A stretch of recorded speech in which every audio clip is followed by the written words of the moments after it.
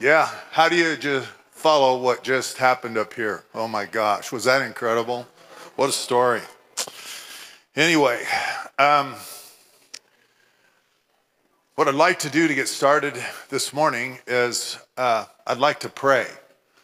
And I have probably 30 different things going through my mind and heart that I feel are pertinent, necessary, needful. And so I've got to narrow it all down and focus, okay? So we're going to pray. We're going to ask God to do a supernatural thing and bring this all into a nice, cohesive message that will equip you, encourage you, and maybe help motivate you.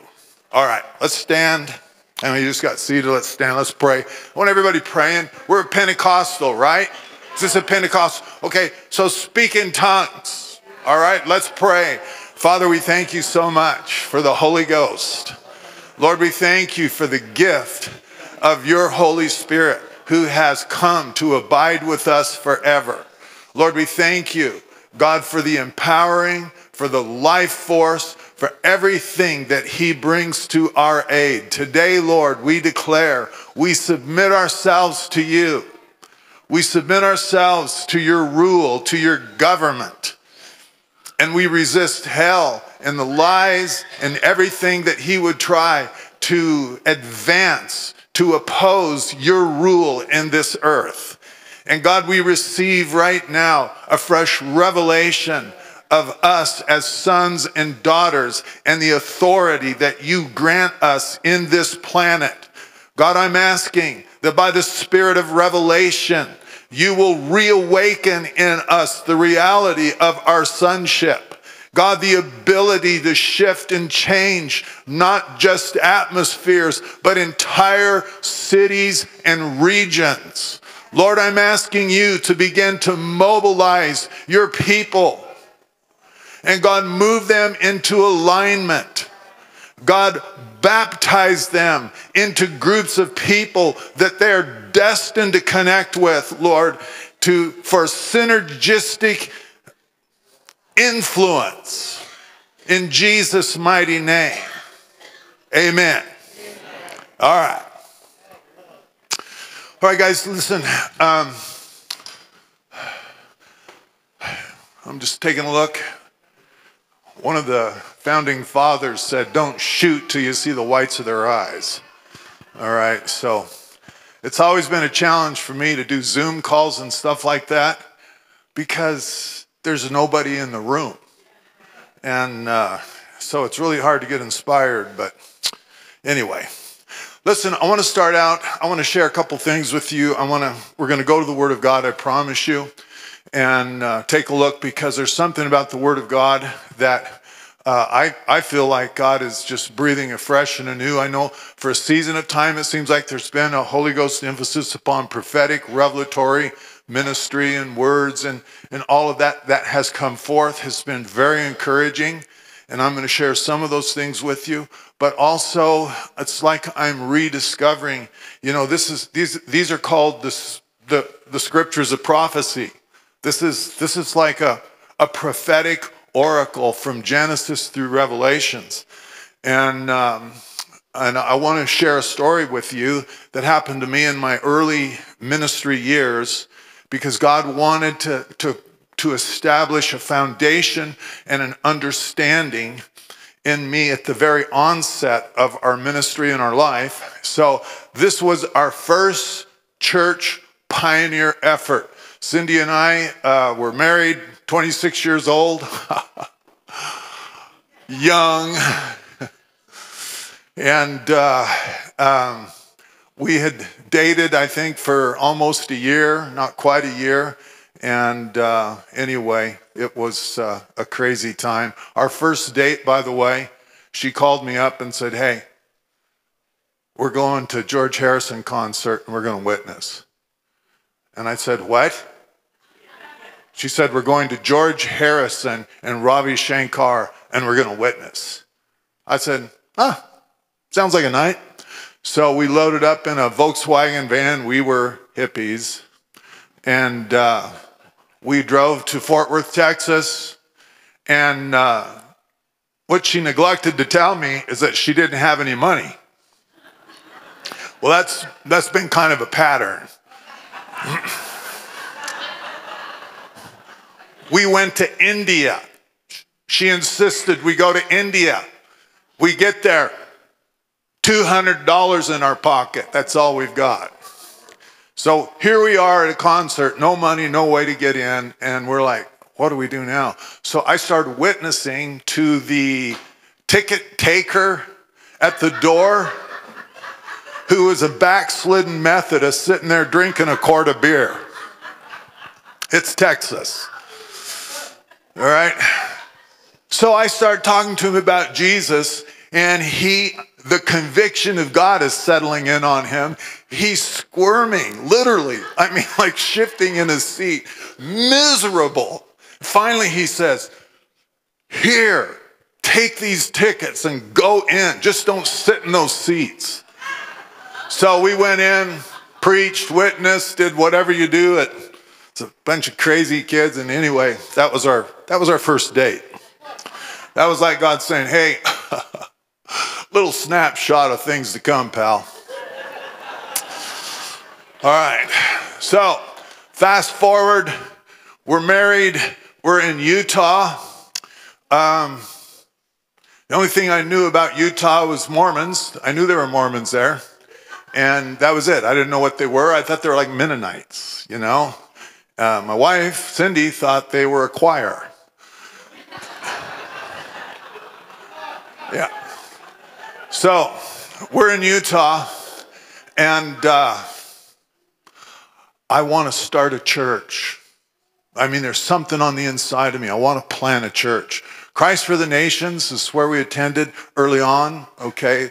Gordon and Frieda Lindsey were still alive and very much alive and kicking. And so what they did for us is they put on the inside of us, go ye, and don't you ever come back ye, okay? So we had this thing, this burning thing on the inside of us, because you have to understand the institution at that time.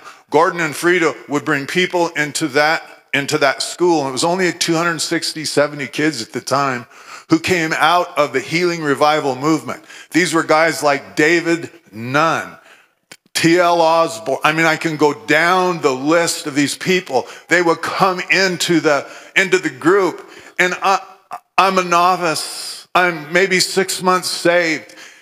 You know, pagan wouldn't describe my lifestyle before I got saved. All right? So I'm in here and I don't understand anything. The first day I'm there, the director of the school is up there on the stage and the worship is playing and he begins to cry. He's a man and I'm not used, men don't cry. He's up there weeping, and I was convinced he was weeping over the sin of my life. I felt, I'm in the wrong place, man. This guy's reading my mail. These guys come in, and they begin to preach. And the anointing of God is so palpable as they begin. And the message was simply this. Jesus Christ, the same yesterday, today, and forever. If he was raising the dead 2,000 years ago, he should be raising the dead today. So they were far more eloquent than that. David Nunn, I remember, he would teach, but he would teach through preaching. And for any of the old timers here who actually saw David Nunn or knew him, he looked like a drill instructor. He was about this tall and about this wide. And he preached like a drill instructor. I mean, there was a fiery passion and the words came out and you could literally feel in the atmosphere as they're preaching the level of faith go up in the room. Because I always wondered how these guys could pack out tents with 30,000 people. night after night after night after night, with dump trucks after the meetings, backing up to the tents and carrying away hospital beds and crutches and all the things. They would empty out hospitals. How did they do this? I'm sitting there listening, and I feel the atmosphere shift and change as the anointing, and it wasn't like the gift of healings or miracles. It was the gift of faith. With God, there shall nothing be impossible. I'm on the edge of my seat, 19, 20-year-old kid, just like, oh my gosh, everything I read in a book called Like a Mighty Wind by Miltari. It's like happening right now in front of me. David Nunn finishes, and one of the deaf students walked up in front. There's over 800 people there, stands in front of him. And he's like, who is she and why is she up here? And so one of the students, in so many words, explained to him, Evangelist Nunn, it's time to put up or shut up. She's deaf. And I mean, she's like deaf, born deaf, right? He didn't miss a lick. I mean, he did the Oral Roberts thing, you know, where they put their middle fingers in their ears. You know, he puts it in her ears. And I never heard anybody pray like that in my life. I mean, the Bible says the fervent, effectual prayers of righteous men and women make much power available, mighty in its working. He prayed, pulled his fingers out of her ears. She screamed, I can hear, I can hear. And waves of the power of God went through the room. And with each wave, the level of faith went up in the room. That's what we were born into. That's what came through. And so that put something on the inside of us of go ye and don't you ever come back ye. All right. So we're in Provo, Utah. Provo, Utah has a lot of Mormons. Like 98% Mormon when we were there. I was, my family, I believe we were the 2% that were not Mormon. And so Christ for the Nations did a great job on teaching us the Bible, giving us an understanding of gifts, but they never taught us how to pioneer churches. It just wasn't part of the curriculum. And so we don't know what we're doing. I don't know what I'm doing. I have no clue. I thought, well, let's advertise to the world that we're starting a Pentecostal church in the middle of Mormontown. I'm sure they'll love it. We sit down for the interview, and it is the great-great-granddaughter of Brigham Young.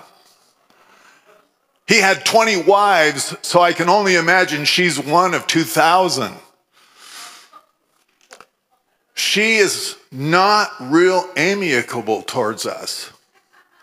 She looks at me and she says, why does Provo Orem need a charismatic church? And some cock and bull story I pulled out of nowhere. And anyway, you ought to go back and read the article. Anyway, it went out. We had enough money to rent a space that was called the Women's County Cultural Center. And so we went in, we had enough money, and they worked with me. I said, how much does it cost to rent? She says, well, it's this month if you do a lease. You know how it goes. I said, how much just for a week? And she said, well, that'll be X amount of dollars. I said, could I rent it week by week? And she said, all right. She wasn't a Mormon, all right? So she says, okay. She's Christian Science. So I I gave him the money for the first week. Okay, we announced in the paper that we're starting a mega church. Of course, that's my vision. And Sunday morning, I've got my daughter there. She's probably under 2 years old. I have my wife there. We've let everybody know that our church starts at 10:30. At 10:15, nobody's in the parking lot. It looks like my church is going to be my wife and my 18-month-old daughter. 10:28, a car pulls into the parking lot, and two people get out. They walk in, and I think, oh my gosh, it's revival. They came in, and so we have this huge room, probably about half the size of this auditorium here, but huge room. We have 4 chairs in the middle of this huge room. Cindy leads worship. She was the only one singing. We were kind of like, it's a little awkward, 4 people staring at each other, right? We were 4 square. Literally. And she led worship. I preached. I took up the offering. We had enough money to pay for that Sunday and a bite to eat afterwards. Anyway, so that was our start. So we were 3 years in Provo, Utah. And I want to share an experience I had with you, because what we didn't understand is we didn't understand the nature of spiritual warfare. We didn't understand the fact that, every step you take is contested territory.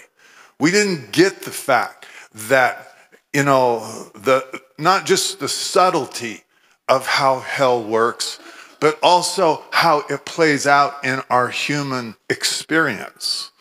All right. So I'm because of time, I'm going to race through some of the details, but just stick with me. So we're ministering and we are starting a church, and it's growing. All right. But I'm working construction up in Salt Lake City. So we have 1 car. So I leave every morning, my wife and my young daughter. I drive up to Salt Lake City through snow. Some of the worst territory in Utah.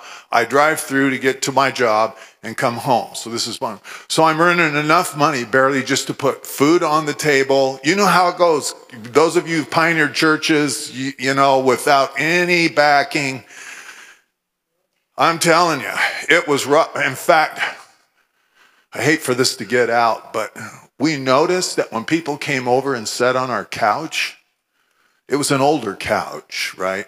Well, their feet would kind of go up a little bit because, the butt goes down and the feet go up. Well, there was change in the couch after they left.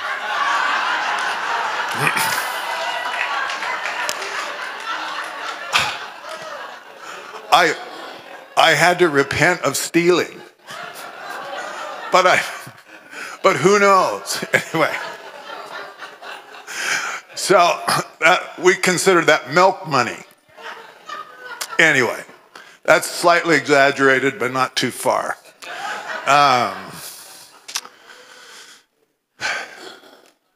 Things are tight. So every dime that came into the house, we would spend on just survival.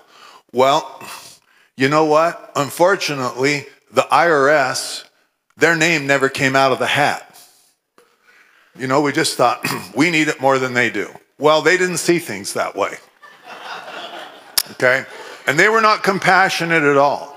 And the only ones who were worse than the IRS was the state income tax. They were even worse. And then on top of it, my wife is pregnant. And the only way we can have kids for medical reasons was through C-section. All right. So we have found an insurance company that will support this pregnancy knowing that she has to have a C-section. So month after month, we scrape together the money to make the insurance payment. We're 6 months, 7 months into the thing. We get a letter from the insurance company saying, well, we're bankrupt. And so all the money that they're not viable. We have the child and the insurance company is not paying. So now we have not only the IRS coming after us and the state income tax coming after us, but we have doctors and hospital bills.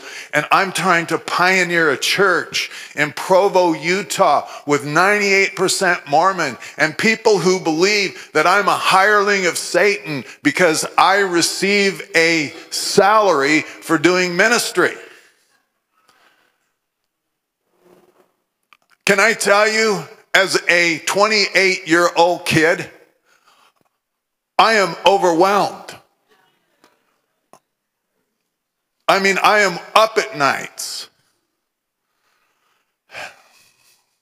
We just had a series of incidents happen that were just, I'm telling you, it was just so erosive at the vision and the hope and the passion and the desire. It was warfare. And I woke up and I thought, I'm just going to go to the office. When all else fails, go to the office. Went to the office.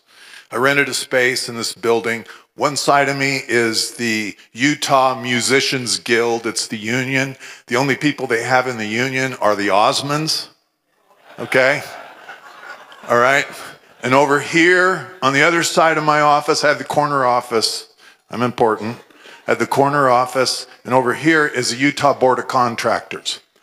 So I'm in my office and I'm overwhelmed because all I can hear in my mind, state income tax, federal income, they're levying my account. I go to spend something and they've gone in and they've cleaned me out. And I go to the IRS and I said, you idiots. I have babies. I turned my babies loose inside of the IRS building. They're turning the lights on and off. They are disrupting everything. Do you see that? You did that. You think I'm exaggerating. I'm in my office. I'm overwhelmed. And up on the wall, there's a plaque that we got for our as a wedding present. And it was really cool because it was wood and it was leather. And the leather had burnt into it. 2 Corinthians 9:8. God is able to make all grace abound toward you, that you always, having all sufficiency in all things, abound unto every good work. I'm looking at that and I'm thinking to myself, what a lie. Because I've got the IRS calling me, I've got the Utah tax, I've got hospitals, I've got all of these, and these are the church isn't even calling me. I'm on first name basis with the guys down there at the Utah Tax Commission. Something rose up on the inside of me from my training at Christ for the Nations. And it was essentially this: let God be true and let everything else be a lie. And I made, it was almost like a Holy Ghost resolve. Either that's true or it's not. And I'm going to find out what is reality. So I began to pray inside of my office with the Utah Musicians Guild here and the Board of Utah contractors over here. I began to pray and I thought, well, I should be probably a little subtle. But the more I prayed, and it was hard, guys. I mean, I felt no anointing, no inspiration. All I can hear is the screaming of the need. But I start praying and I get angry. All right. I don't know if you've ever gotten that way. I'm just so stinking angry. It's Irish, I'm telling you. All right.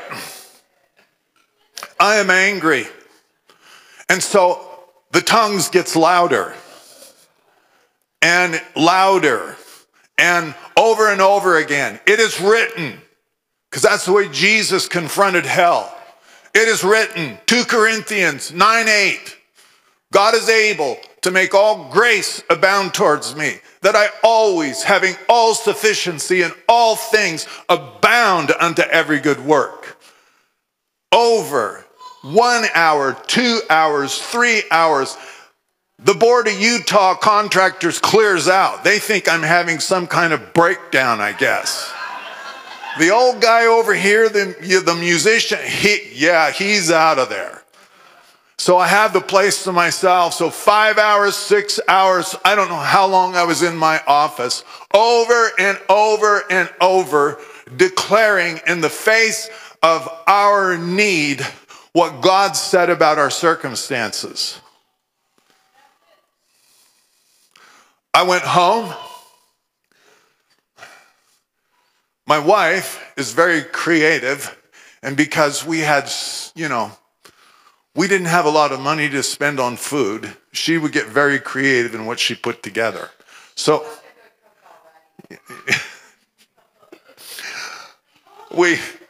I walked through the door and my eyes started watering. And I'm like, honey, what's for dinner? She said, sweet and sour Spam.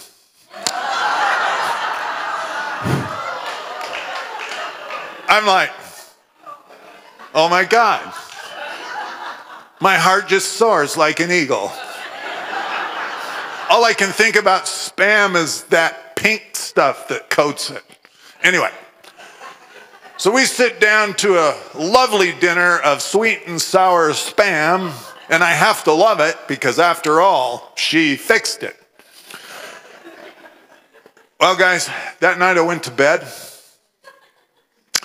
and I had a dream.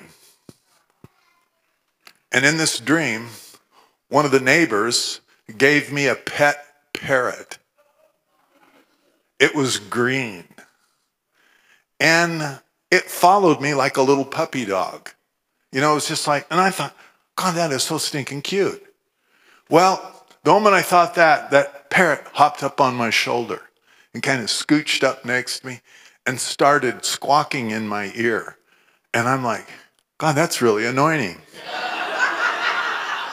So I'm going, and this thing keeps squawking and squawking. Now, Act 2, Scene 1, all right?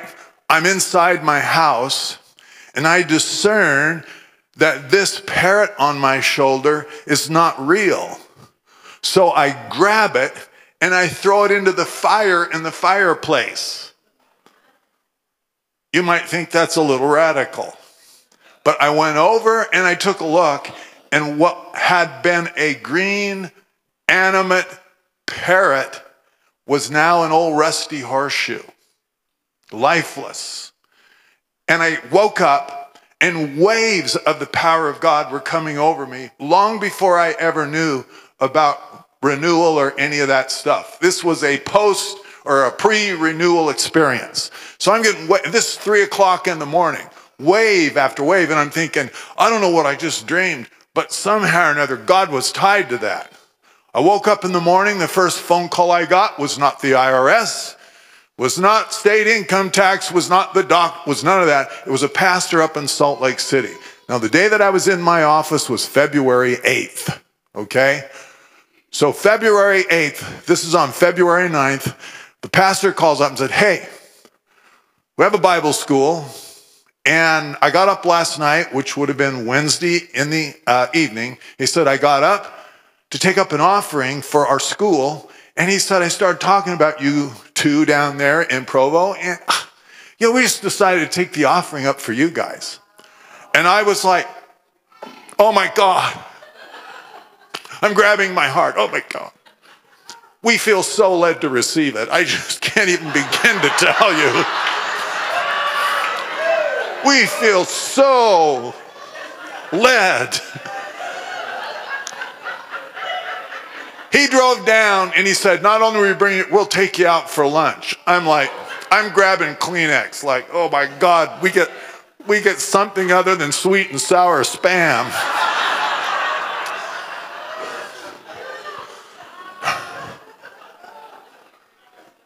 He gets down there,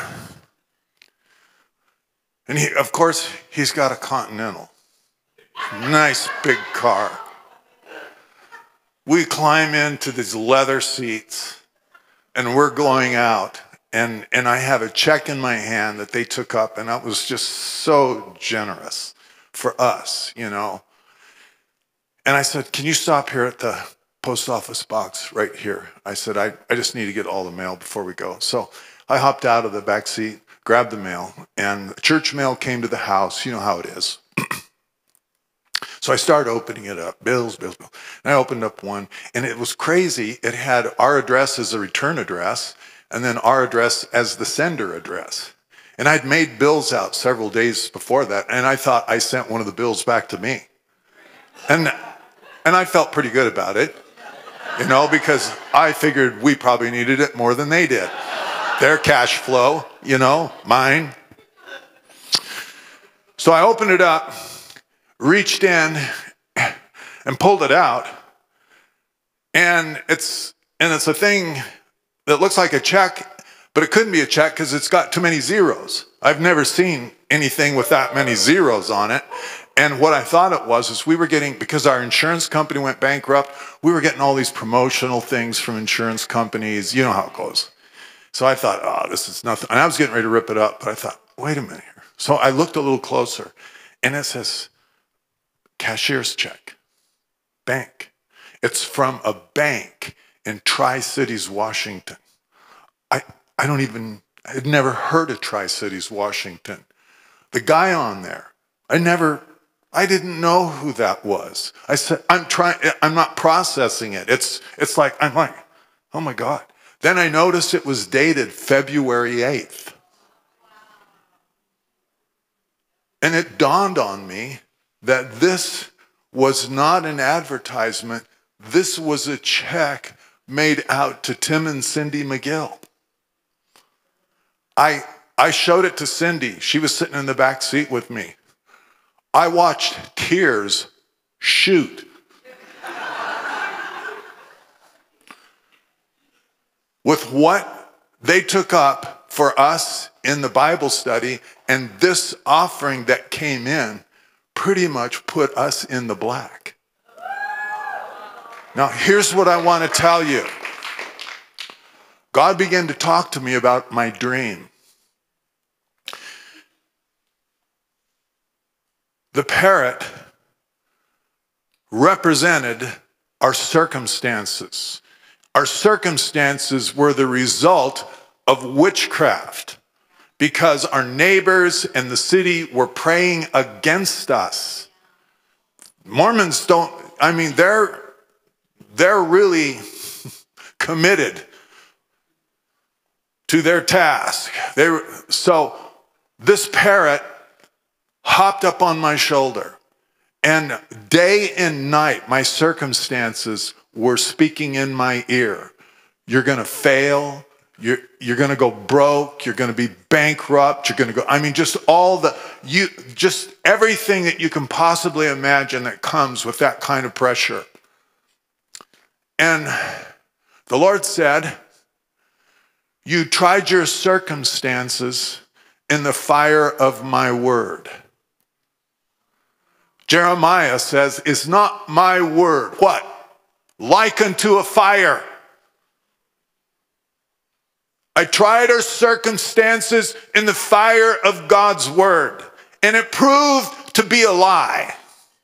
Let God be true, and let everything else be a lie. Now here's the reality, guys. We live with our circumstances, and those circumstances are very, very real. But we have a higher reality. We have a transcendent truth. We have something that supersedes anything in this earth. And so what I feel, okay, because I'm going to share some of my experiences with you, prophetic experiences, because some of these are coming to pass right now. I had these back in 95.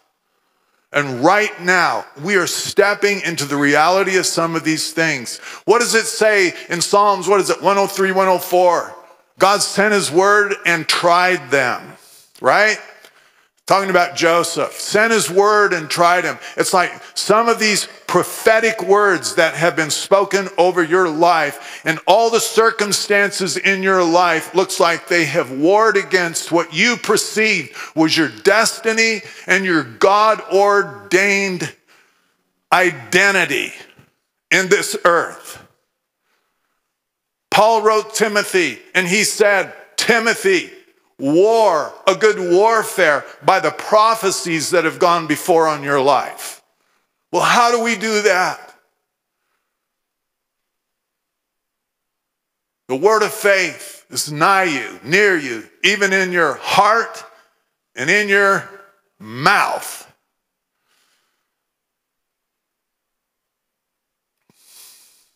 In 1995, I had a dream. This was not uncommon because we were in the middle of a visitation of God. We were in a small town in Oregon called Reedsport. Anybody know where Reedsport, Oregon is? Well, you're a few people in a minority because it's not on the map. In fact, when I told Cindy we're taking an assignment in Reedsport, Oregon, she's like, where is that? And it's like, well, it's on the coast. It'll be lovely. We came in to Reedsport, Oregon. It was probably 4,000 people. She's from Dallas, Texas. Okay, just think with me here. We come into a town of 4,000 people, and it's boarding up, all right? And she looks at me and she said, I see red flags everywhere. And I'm like, oh, honey, nothing ventured, nothing gained. She'd heard that one too many times before in my pioneer efforts. Oh, honey, it's awesome.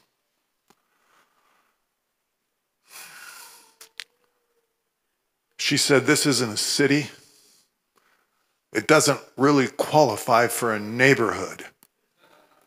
So we moved into Reedsport, Oregon. We got in there. We found out from them, this is your church, okay? It's too long to go into the details. But what had happened is this was during the Clinton-Gore administration, and our good friend Gore went in and shut down all the federal lands in Douglas County and Coos County for logging because of a white-spotted owl. Plenty of trees in Oregon, trust me, lots of trees. But for some reason, they felt like the trees in Douglas County and Coos County needed to be a refuge for the white-spotted owl, even though they're all over the stinking place. Well, what happened was families that had been in the logging industry and timber industry for 5 generations, overnight, were given a slip to go to the local community college, and they shut down logging in the area. Just before we showed up, there were 72 timber-related industries in the immediate area. By the time we got there, there were 2. Alcohol, drugs, everything that goes with that kind of event had permeated the community, and that's what we stepped into. We immediately began what we called push. It was, there's a 12-step program. The only thing that stuck with me from algebra was you reduce things down to the most simplest form. Am I wrong? Isn't that algebra? You just take it down as, okay. So I thought 12 steps is like 11 too many. So I boiled down my program to 1 step because that was more consistent with the way I think. I need things simple.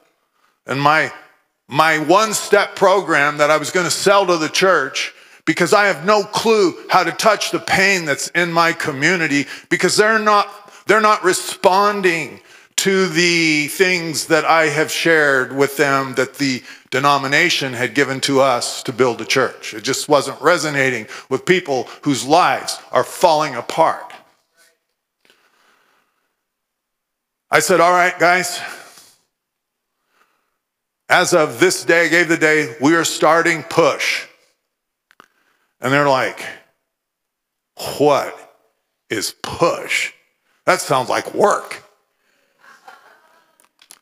I said, well, it's pray until something happens. That's my program. I'll sell thousands of books with it. One page, one paragraph, push. For some reason, people bought into it because they were as desperate as I was. So anyway, we started push. Friday after Friday or Saturday, we would meet together in the sanctuary and we would cry out to God. Week after week after week after week, nothing happening, nothing changing, nothing. Church is predictable. I love my church, but it's, oh my God, I could tell you who was going to stand up where and what they were going to say. And it wasn't prophetic because it had happened so many months before. Week after, we're pushing. Well, Cindy, this is in December, one of the darkest, dreariest, rainiest seasons we'd had in Oregon, and she stands up and says, I want to say something. The Lord just spoke to me and said, we've turned the corner and we're coming into a visitation of God. Everybody looked at her like, shut up. Shut up. We have heard that so many times. Oh my God, sit down. And I led the parade. Honey, sit down. Well, that's December. January, she says, I'm at the office. Okay, I'm at the office. It's my haven. I'm at the office. Oh my God, it's safe there. She calls me and says, you need to come home and you need to listen to this video tape I got from Morning Star. I said to her, I don't give a rip about Morning Star. By that time I just wasn't like discouraged. I was as far down in indifference as you can go. Okay? And so the idea of me coming home for a lunch to listen to somebody tell me how to do my life was just not a real big priority to me. So she said, no, you need to listen to this. You need to listen. So fine. Okay, honey. So I'm eating my hot dog and she puts in this VHS and this guy comes up and he's got a mullet. Business in the front, party in the back. And if that's not bad enough, he's from Texas. He's a redneck. And his name is Bobby Connor. I don't give a rip about Bobby Connor. I don't care that he's from Texas, and I certainly don't care about what he has to say. He starts preaching, and there's no continuity to it. He's just flitting out scriptures. And doesn't it say here? And isn't it true here? So he's flitting out all these scriptures. The indifference went back into anger. Just slipped out of indifference into anger because I'm sitting here and I like things that are structured. I like things that are organized. I want there to be point 1, point 2, point 3, and a wonderful conclusion of application. None of that. And then he he makes this declaration. And he says, and doesn't it say in Psalms 92 and verse 10 that God will anoint your head with fresh oil and exalt your strength like that of a wild ox? Bam! Hit me right in the heart. And I knew in that moment of time by revelation what he was doing. He was prophesying over a group of people of over 1,000, and he couldn't stand them in front of him, so he just trusted the Holy Spirit for application. That was January. March, April. The rains had stopped. It was a beautiful day. I get a call at the office. I'm in my safe place. It's nice. I get a call in the office. It's my wife. I got a phone call from the school. Haley, our oldest daughter's got ear infection. We're going to have to get her in. Well, by this time, this would happen every year. This is just on the calendar. Haley gets ear infection. Okay. So she goes down. It's one small clinic in the place and one hospital. So she's inside the clinic with Haley, waiting for the doctor to come in, the little waiting room there. She's reading the Tim magazine. And she said, all of a sudden, it's like something begins to bubble up on the inside of her. And she'd been struggling with depression. Because this was hard, guys. I mean, we were trying to operate a church on $1,700 a month, and that includes any kind of salary that we could pull in. I'm going around business to business looking for a job, but that's 11% unemployment. Nobody's hiring, okay? I'm telling you, it was, so she gave up Delta Airlines to move to Reedsport, Oregon. They wanted to put her in management. Listen, Cindy could sell freezers in the Arctic. And they know this. And they want her in management because she can motivate people. And she gave it up because I felt like we were supposed to go to this place. She's struggling with depression. And I mean, it's real. And she's in the doctor's office and she said, something's bubbling up on the inside of her. She said, it felt like a breakdown in reverse. She'd had her breakdown, and now it's like something's happening in reverse. She said it slowly just kind of broke down in reverse. How am I doing on time? Okay. All right. She started laughing. Exploded in laughter in the small clinic in Reedsport, Oregon. Can I tell you, they told me when I dropped my kids off at school at the first day, the secretary looked up at me and said, oh, by the way, if your kids get in trouble here, you'll find out about it before the principal. What I heard in that is that gossip will work for you or it will work against you, but it will work. Cindy screaming, laughing, shaking the Time magazine. My daughter, horrified. Mom, shut up. Shut up. I will never get a date in this city. Shut up. She laughed so hard she slid out of the chair.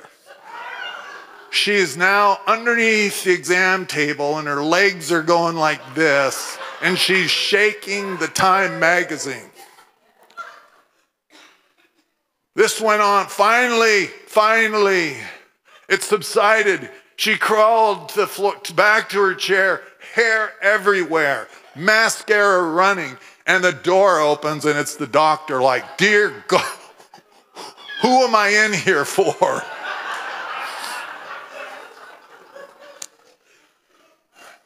I got a phone call from Haley. Dad, you need to talk to Mom.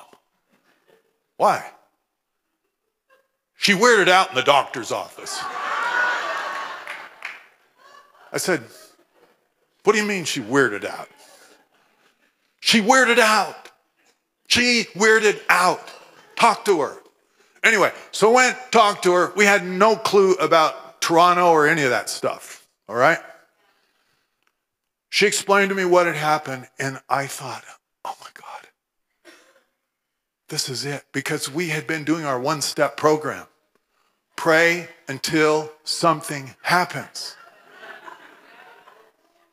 I have a dream. Okay, this is in the same time.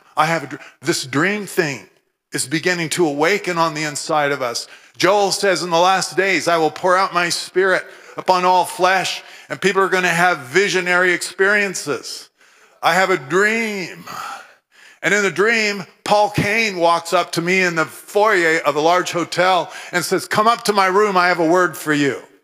And I'm like, oh, this is fairly serious. What have I done? I thought, that's what I'm thinking. Oh, what have I done? Oh my God. So anyway, we get up to his room and he says, the Lord has a word for you. I thought, well, this is very official. I probably should get on my knees. So in the dream, I got on my knees. I'm like, I'm in the receiving mode, whatever it is. I am in the posture of, be it unto me, O Lord, according to your word. He sticks his index finger in my rib cage. I mean, bam, and it hurts because it's not gentle. And he begins to prophesy, this day the Lord is changing your name to Ephraim. And I'm like, a name change. And on the couch, my wife is there with my mom, and they are talking with each other about what's going on, back and forth. And I'm like, shut up.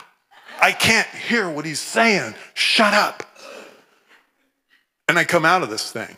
Well, I get up, I look in the, I thought Ephraim is another name for God, for Israel. Israel's God's servant. God just reaffirming my position as a servant. Awesome. But something pushed me a little further. It said, no. So I went and I just searched it out. And I found out it's Joseph's second son. And at his birth, he declared, the Lord has made me fruitful in the land of my affliction. It literally means double fruit. That's April. August of the same year. I've been teaching on the Holy Spirit throughout that summer, just talking from the epistles about the activity, because I don't know what's coming. But I've had my wife have a breakup in the doctor's office. I've had Paul Cain coming to me and telling me I'm now Ephraim, and who knows what could happen next. Well, I found out in August. We took a group of people down to the southern part of the Oregon coast. There was a guy down there who was a Foursquare pastor from Seattle. His name was Steve Richards. And he was from the Seattle Revival Center, 3 churches that had come together because they'd been out to Toronto together. Anyway, he came in and I took 20 people from my church there. Most of them, a lot of young people. And by the end of the night, the young people are speaking in tongues, slaying on in the spirit. You couldn't get those kids to do anything. Okay, they're church monsters. Do you know what I'm talking about? They're down there screaming. I mean, that Sunday, I walked into church and I open up in prayer, and there's a presence of God I've never experienced before. Never experienced before.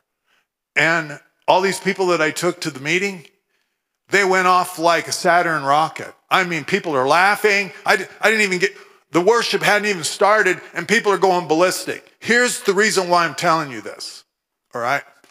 It's because right now, I just read this morning, and I was going to read it to you, but I won't take your time. I'm just going to tell you exactly what it is. Right now, in a lot of the military schools, historic military schools here in the U.S., they are now mandating teaching woke ideology, Marxism, and everything else that we have warred against for the last 6 decades. This stuff, it's pandemic, not only throughout the military, but it's in our school system, it's everywhere. And people rightfully are beyond concerned, and we should be. But here's what I want to tell you. Let God be true and let everything else be a lie. That parent was very real on my shoulder, but it was an inferior reality. So we need to arm ourselves, guys. God poured out his Spirit in Reedsport, Oregon. People came from California, from Washington, to my little stinking small town that was 11% unemployment. People crawled from a tent that I put on my property to their car. I had the chief of police showing up to our meetings. He was a Christian, and he's like, hey, I get it, guys, but you're going to have to calm down a little bit. Okay, this is a little weird. People would come in. Guys, we had a lady come in. I just want to share this with you. If you get tired of listening, feel free to leave. Lady came in. Well, we were having these dreams, okay? Larry Randolph called us out and said, I see you and your husband are getting night deposits. So we're having these dreams. So it's like they come in like a bank of airplanes. It's like 1 week, 3-4 nights a week. We're just, whoa, what does this mean? I'm down at the office. I got a phone call from Cindy. Honey, I had the weirdest dream. I'm like, what? What? By this time, I was like, what? She said, I'm driving in our Ford Explorer. We didn't have a Ford Explorer. She said, I'm driving in a Ford Explorer, and I see fish jumping over here. So I pull off the road. And I got my fishing pole in back, and I threw it in. And she said, I thought I snagged the bottom, but when I pulled it up, it was like a bottom fish. While she's telling me that, this car is pulling into the parking lot of the church. It is a Detroit Cruiser. It looks like a front room on wheels. Comes bouncing into the parking lot. The door flies open, and this girl rolls out of the front, looks at me and says, I've been clean and sober for 2 weeks. Is there anything here for me? And she's telling me about her bottom fish while this is going on. And I would never classify people, but I'm telling you, if anybody came, because she found out she'd been hooked on drugs since she was 14 years old. She's in her 30s and she looks 50. I said, because we got the 10 out there. All right. I said, yeah, there's something here for you. She showed up that night, and it was chaos. I mean, people were dancing, singing. Everybody had something. They were banging and a wicking and a whacking. Everything was going. She saw all that stuff, and she said, what the heck? She found herself a tambourine. She's out there dancing with everybody else. She thought that's what church was. She gave her life to Jesus. We didn't see her for 3 weeks because she went into rehab with her kids. She showed back up to church. She brought her brother with her. Her brother had gone through $800,000 in 3 years in alcohol, drugs, and gambling. He had lost his son, 6-year-old boy, got hit by a car on a construction site, and it just wiped him out. He's 36 plus years old, and he's got cirrhosis of the liver. She said, can you pray for him? We're like, well, that's kind of what we do. So we prayed for him. Pain hit the floor. And when he got up, he says, I think I'm better. I feel okay. We started talking to him, found out that he was a drummer. We needed a drummer, so I put him on the worship team. I said, you are called this day into the worship team, you show up. His wife saw the change in him. She came to church, rededicated her life to Jesus. 3 weeks later, mom shows up. Okay, mom's coming in to check us out. She comes in and says, well, I don't care much for church. Well, she owned one of the preeminent watering holes there in Reedsport. I mean, all the blue-collar guys would go in there, and close out the day, so to speak. She came in, sat down, and says, I don't care much for church, but I can't deny the change in my kids. So she came 2 or 3 weeks, arms folded, looking like a toad on a log, just staring. And she came up after 2 Sundays and said, okay, I'd like to be prayed to be filled with renewal. She didn't know what to ask for. She'd heard people talk about renewal. She said, I'd like to be prayed for renewal, but I don't want to fall down. But she's seen people fall down. I said, well, we can manage that. Just have a seat. So Cindy and I got behind her, and we began to pray for her. And she screamed. This is a 70-plus-year-old woman. She began to scream, I'm on fire. I'm on fire. I'm on fire. And I thought, what have we done? So I walked around to the front of her. Her glasses are steamed up. I can't see her eyes. What I didn't know, she'd been given 6 weeks to 6 months to live. She had incurable leukemia. If that didn't take her out, she had 2 other diseases that were going to take her out. She went back to the doctor that week. He came in, took blood because they're tracking the advance of the disease. He came in and said, we made a mistake. Took more blood. I think they came in 3 times. I could be wrong. I know for sure it was 2, but I think it might have been 3. And finally he came back in and said, listen, you're in complete and total remission, and we don't understand how that happened. She said, do you mean I'm healed? I can't say that, but what I can say to you is you don't need me anymore. Here's the deal, guys. Here's the deal. We could have lived with the reality of 11% unemployment. We could have lived with the reality of addiction out of control. We could have just said, que sera, sang with Doris Day. Que sera, sera. Whatever will be, will be. We could have lived with that. But we determined, let God be true and let everything else be a lie. That woman began to send people from her bar into our church. Her daughter, who came in and got saved, pulled people, the worst cases, of course, into my sanctuary. All right? I'm just telling you, this is how this all happened.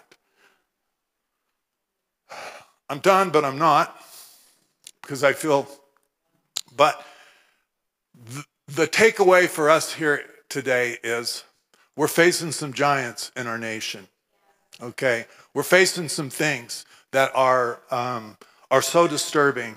I just got back from Ukraine. I'm actually the international part of Hope for the Harvest.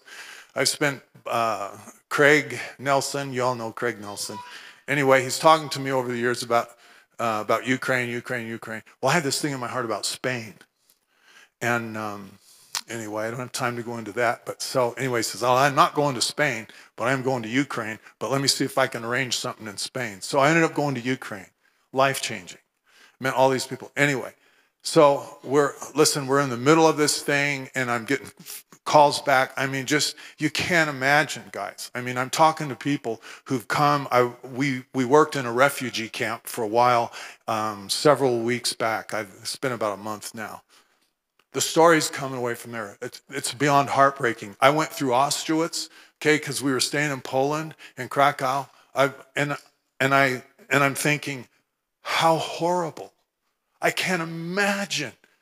I can't even begin to fathom the twisted wickedness that people would adopt to do what happened in those places.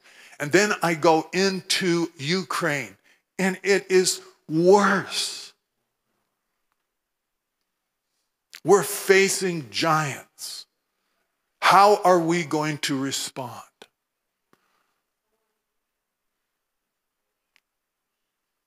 It's a simple process. The fervent, effectual prayers of righteous men and women make much power available, mighty in its working. Psalms 149, and I'm closing with this. Honestly, this is my last and final close. I want to read it to you and we're done.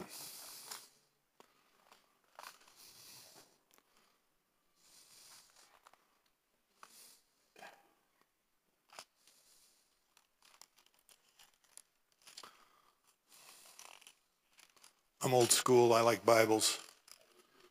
I lose pages on the tablet. They go and they never come back. Psalms 149. Praise the Lord. Sing to the Lord a new song. Come on. And his praise in the congregation of the godly ones. Let Israel be glad in his maker. Let the sons of Zion rejoice in their king. Let them praise his name with dancing. Let them praise to him with the timbrel and the lyre. For the Lord takes pleasure in his people. He will beautify the afflicted ones with salvation. Is that true? Let God be true. Right? Let the godly ones exult in glory. Let them sing for joy on their beds. The bed is usually where I do most of my quality worrying. Right? In the middle of the night, usually. He says, let it be a place of joy.